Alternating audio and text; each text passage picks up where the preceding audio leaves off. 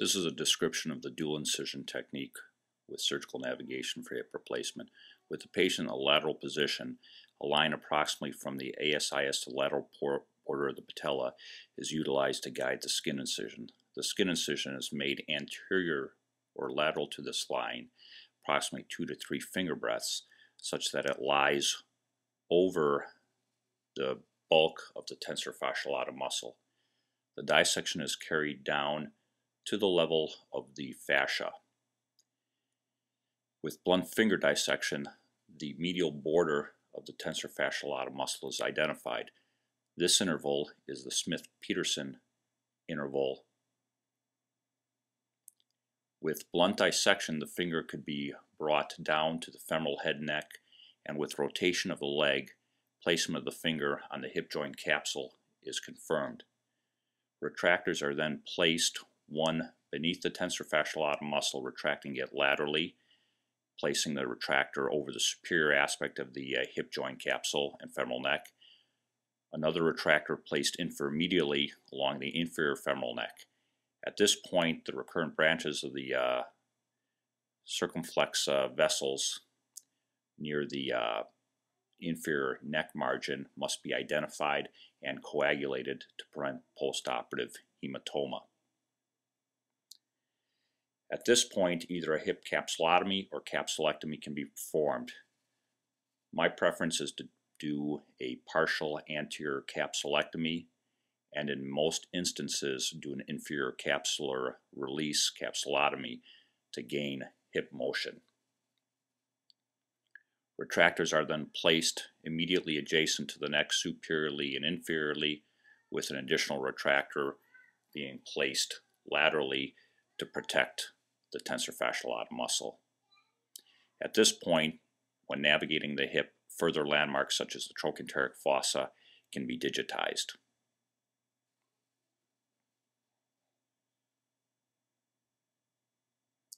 At this point, a double cut osteotomy is performed to remove a wedge of the femoral neck to allow easier extraction of the femoral head for visualization of the acetabulum.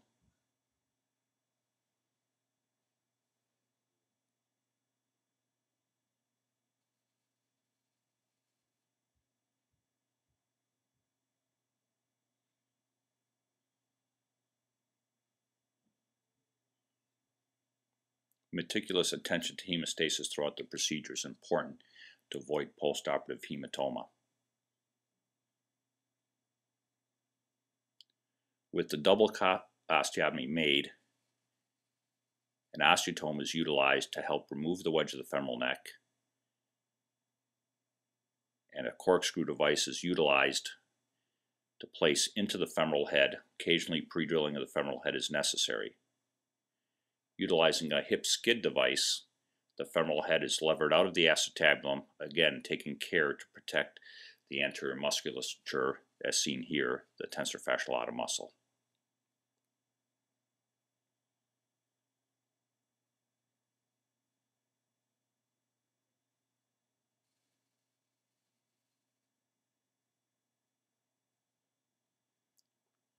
With the femoral head removed, the hip is placed in a bolster to place some slight abduction to the leg, again with the patient in the lateral position. This removes tension on the fasciae lata muscle.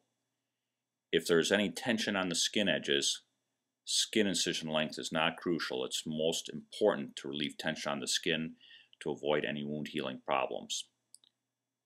With a bipolar sealer device, the fovea is adequately coagulated to prevent further bleeding.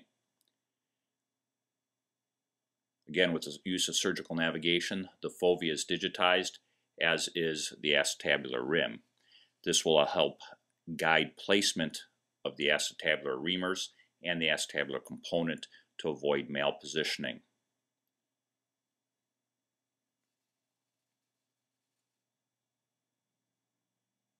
This will also give the surgeon a reference point of the patient's native acetabular abduction and anaversion position.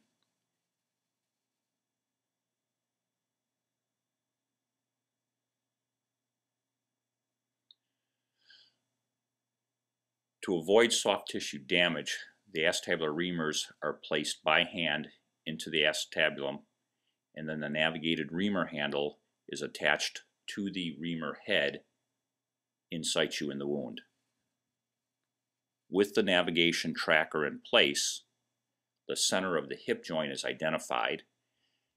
This will allow reference to avoid over-reaming or eccentric reaming of the acetabulum during preparation.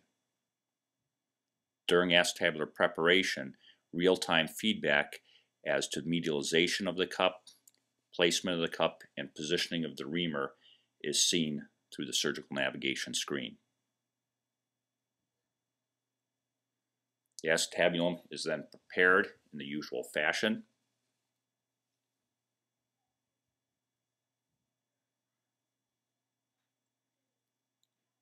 The final position of the acetabular reamer can be recorded to confirm satisfactory reproduction of this with the actual acetabular implant. Once again, soft tissues from the margin of the acetabulum need to be removed to prevent infolding or impingement and malseating of the acetabular component. The acetabular component is placed by hand within the wound, and then a curved navigated acetabular inserter is attached to the cup for final impaction. Once again, final position of the acetabular component is confirmed with real-time feedback from surgical navigation screen, and the final position is held, the cup is impacted into place, and additional screws, if preferred, can be placed at this time.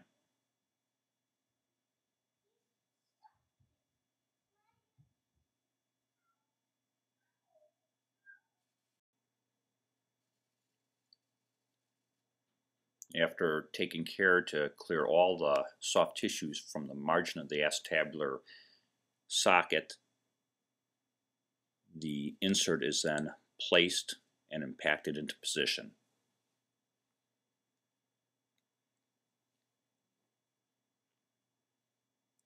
Once the acetabular liner is satisfactorily impacted, tension is then to be turned to preparation of the femoral component. With the patient's leg in the figure 4 position, a percutaneous puncture is made to sound the proximal femoral canal. Palpation through the anterior wound by the surgeon allows confirmation of appropriate percutaneous placement of the starting reamer in the femoral canal. Femoral reaming and preparation is performed as would be standard with femoral rod placement. A lateralizing reamer is utilized to confirm satisfactory lateralization of the trochanter. Broaching is then performed, again with constant visualization and palpation through the anterior wound to confirm appropriate placement of the broach and depth of seating. The edge of the acetabular broach is palpated anteriorly to confirm placement flush with the calcar osteotomy. The computer navigation confirms placement of the broach in varus valgus, flexion extension, and anteversion. And then final confirmation of appropriate sizing and fit and fill of the canal is performed with a single shot fluoroscopic view intraoperatively in all cases. Once navigation and fluoroscopy have confirmed satisfactory positioning and fit and fill of the canal with the broach, the real implant is impacted into position.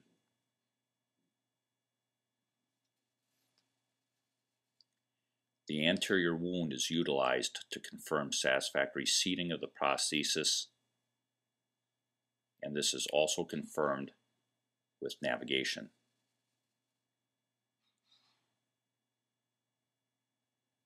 Once satisfactory placement of the real femoral component is performed, a trial reduction with a trial head is performed to confirm leg length and offset and stability.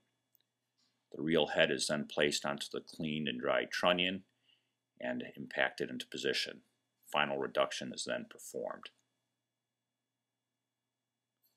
Full range of motion is typically allowed with no instability encountered.